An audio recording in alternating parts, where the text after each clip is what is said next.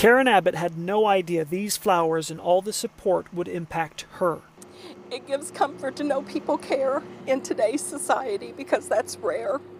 Before she knew of this goodwill, at work this morning, they prayed for those impacted in Branson. And I said, "What do you mean, Branson?" I said, "My brother and sister-in-law are down there." Abbott's brother William and his wife Janice Bright were here celebrating their 45th wedding anniversary. Abbott was set to join them for the weekend. So I started calling my brother and sister-in-law's phone, and there was no answers. She reached out to the hotel, but they hadn't been seen. As every minute passed, I panicked a little bit more and more.